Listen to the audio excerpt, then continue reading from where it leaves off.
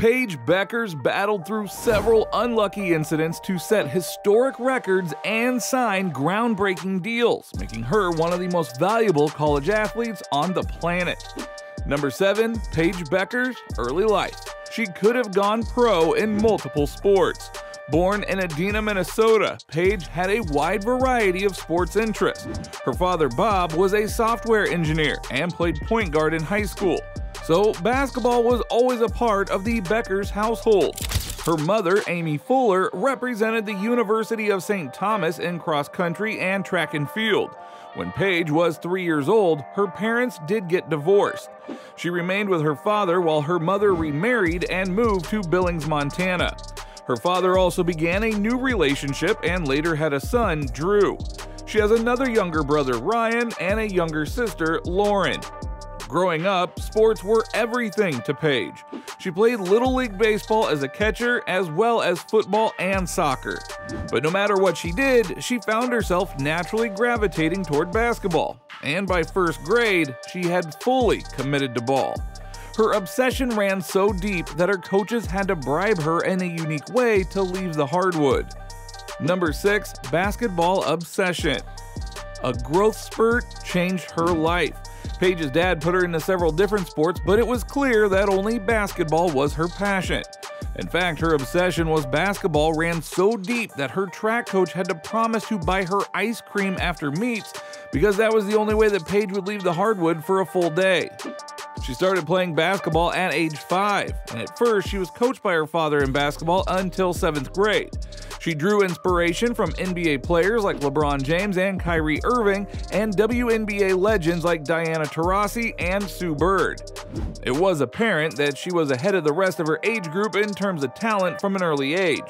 As a 7th grader, she played on the freshman and junior varsity teams for her eventual high school, Hopkins High, in Minnetonka, Minnesota, often going against 10th and 11th graders. But one thing that helped Paige was that she grew 4 inches in the year before her 8th grade season. It would be in high school that she began to do some historic things. Number 5. Basketball journey. Soon she would be regarded as one of the, if not the best girls high school basketball players of all time. Paige made her freshman season debut for Hopkins High School on November 25, 2016, recording 28 points, 5 steals, and 4 assists. And this would just foreshadow the coming years. As a freshman, she averaged 20.8 points, 4.5 rebounds, 4.5 steals, and 4.1 assists per game, earning All-Metro first-team honors. She led Hopkins to a 31-1 record, its only loss coming against Elk River High School at the Class 4A state championship. Now that wouldn't be the only state championship loss on her resume. Next year she helped Hopkins to a 28-4 record, but suffered her 3rd straight loss at the Class 4A state title game, despite leading all scorers with 37 points. Still, she would be recognized as Minnesota Gatorade Player of the Year for athletic excellence, academic achievement, and exemplary character. She finally got over the state championship hump the following year as she recorded 13 points, 7 assists, 5 rebounds, and 5 steals as her team won the Class 4A state championship. She battled through heavy sickness during the game, making this her flu game special. Hopkins finished the season with a 32-0 record. And that wouldn't be the last perfect season. During her senior season, she became the first female high school player to be featured on the cover of the basketball magazine Slam. She was selected to play at the McDonald's All-American Game and the Jordan Brand Classic, 2 prestigious high school all-star games, but both were canceled due to the pandemic.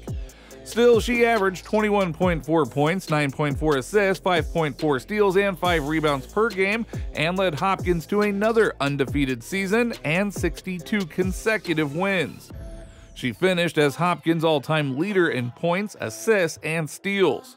Although she was already reaching a legendary status, what she did next made her a worldwide phenomenon.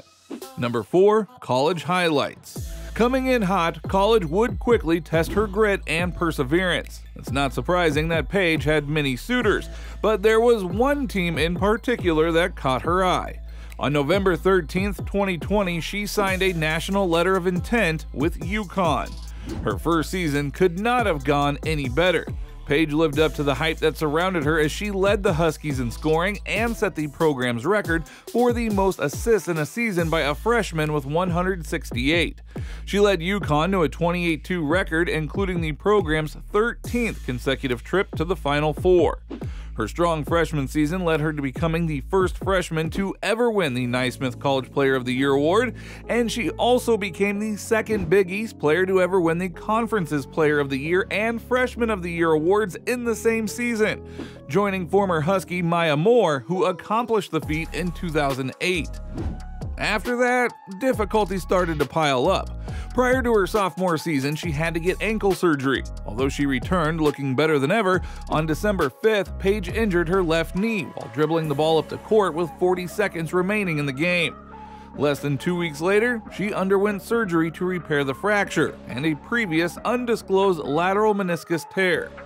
Despite these major setbacks, she returned for the NCAA tournament and helped lead her squad to the championship game, where she ultimately came up short. However, she couldn't capitalize on this amazing momentum as she tore her ACL during a pickup game in the offseason. This led to her missing an entire year of action. Again, she showed her grit and determination. After redshirting, she returned for her junior year and tied Maya Moore as the fastest player in UConn history to reach 1,000 career points. At the end of the regular season, Bueckers was named a Big East Player of the Year with a unanimous first-team all-conference selection. Although her play on the court has been incredible, what she is doing in the business world is nothing short of groundbreaking. Number 3, NIL deal. She is projected to be one of the highest earning potentials from NIL among college athletes. On April 4th, 2022, her Instagram account reached 1 million followers, making her reportedly the first women's college basketball player to achieve the mark. In November of 2021, she signed her first 2 major endorsement deals with StockX and Gatorade. She said her relationship with the company began in 2020 when she won the Gatorade Player of the Year during her senior year of high school. While Gatorade has partnered with some of the biggest professional stars in sports, she was the first college athlete to partner with the company. She also makes sure to give back to those in need. On February 7th, 2022, she announced a partnership with Cash App, through which she launched the Paige Bueckers Foundation, aimed at promoting social justice and creating opportunities for families and children. On March 31st, Paige became the first student-athlete brand ambassador for Chegg. Working with the nonprofit branch of Chegg, she partnered with hunger relief company Gooder to host a free pop-up grocery market in Minneapolis to address food insecurity among college students. One of her biggest deals came on September 6, 2023, when she signed a multi-year deal with Nike. She has also had deals with Crocs, Bose, and Nerf. One of her nicknames is Paige Bueckers, which she trademarked on July 13, 2021. That means you can rock athletic apparel such as shirts, pants, jackets, footwear, hats, and uniforms with the Paige Bueckers moniker. Her continued success might depend on a key habit that she picked up off the court. Number 2, off the court. In order to take her game to the next level, she had to give up a few things that she loved. It is no mystery that Paige has had her fair share of injuries. But instead of feeling sorry for herself, she took the necessary steps to prevent any further injuries. This included picking up the habit of regularly doing Pilates. Oftentimes, she will attend virtual Pilates sessions where she'll perform exercises like stomach and side kick series, plank work, and one-leg standing exercises. She has made a ton of progress in just a year. Pilates is the hardest form of workout that I do. Harder than lifting, harder than rehab, harder than on court, harder than cardio. The old Paige would never have believed that she would be doing Pilates 4 or 5 times a week and looking forward to it.